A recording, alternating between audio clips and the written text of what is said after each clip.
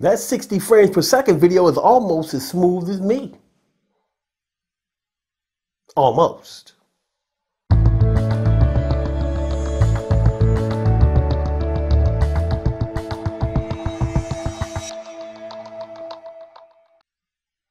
Hey Pinnacle Studio peeps, how y'all doing out there? My name is Maliek, and y'all know what time it is. It's time for me to bring you more Pinnacle Studio love from PinnacleStudioPro.com. A lot of people out there are exporting or rendering their videos at 60 frames per second. And sometimes you guys need a little bit of help getting stuff done, so I'm here to supply you with that help. So today, I'm going to show you how to render your video or export it at 60 frames per second. Let's jump off into Pinnacle Studio 19 Ultimate and make it happen. Here we are in Pinnacle Studio 19 Ultimate.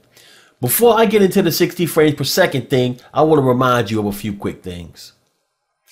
Remember to like, comment, and share this video. When you do those three things, it lets people know that the content in this video is good and that they should watch it too. Smash the subscribe button. When you smash the subscribe button, you get notifications every time I upload new content to YouTube. That means that you will never miss out on a Pinnacle Studio tutorial again. So if you want to catch more glimpses of this Pinnacle Studio love, make sure that you smash the subscribe button. Let's get into the tutorial. Alright, so I have a video clip down in the timeline, and this clip is a 60 frames per second video clip. And we can tell that by going back up to the library. And if we locate that clip in the library and right click on that clip, we can go down to the display information selection. And when we click on that, we can see that it is at 59.94 frames per second, which is 60 frames per second. All right. So the first thing that I want to do is set up my project. Since I'm going to be making the export or the render at 60 frames per second, I want to make sure that my project matches that. So I'm going to go to Setup, Control Panel, and I'm going to go to Project Settings. Once I'm here, I want to change the new movie project format. So when I click on this caret, I can go down until I find 1920 by 1080 60p, because that is what I want my project to be. So now I'm going to click on Apply so that it applies that to the timeline. And I'm going to click on OK.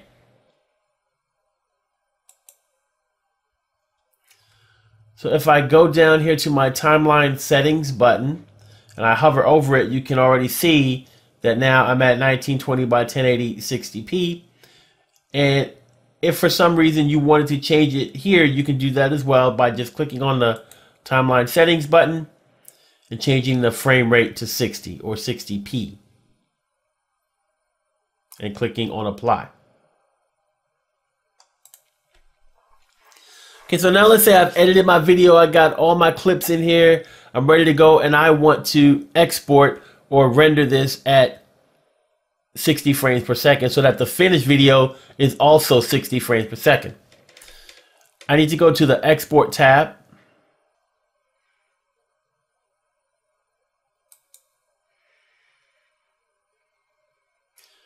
Under Export Type, I need to select File. And then under Settings, I'm going to select MPEG 4. It might already be selected on here. And then you'll look down and you'll see that under preset, it might be set to very small or something else. But you'll see your frames per second. It'll be like 12.5 if you're on very small. If I go to 1080p, which is what I want, then it goes to 29.97 frames per second. And I don't want that. I want 60. So what I can do here is I can change the preset and select Custom. Once I do that, you'll see that it's still at 29.97. So what I need to do now is select Advanced. When I do that, I have an option here for frames per second. And here I can change it to 59.94 frames per second, which is 60 frames per second. And then I can click on Apply.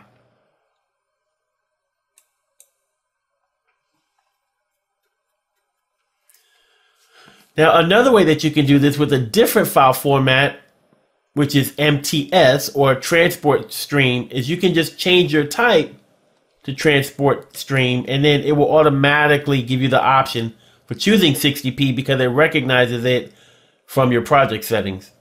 So if I go to Type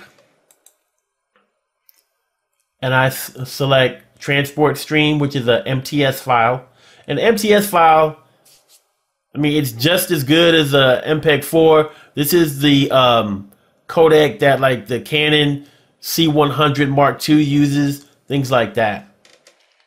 So if I select MTS, you'll see that it automatically went to 60p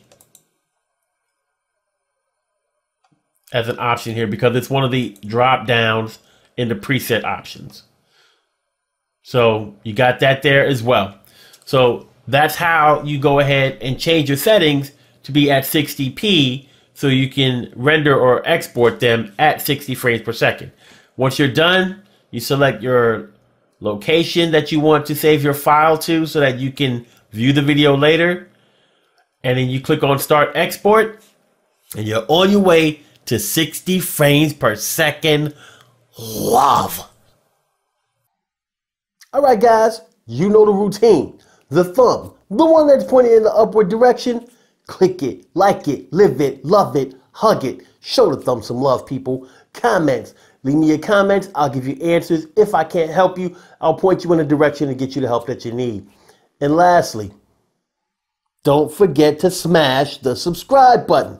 When you smash the subscribe button, you get notifications when I upload videos. That way, you'll know every time I bring content to YouTube, and you'll be up on all the Pinnacle Studio love that I'm bringing to you. All right? Thanks for watching. We'll see you again soon.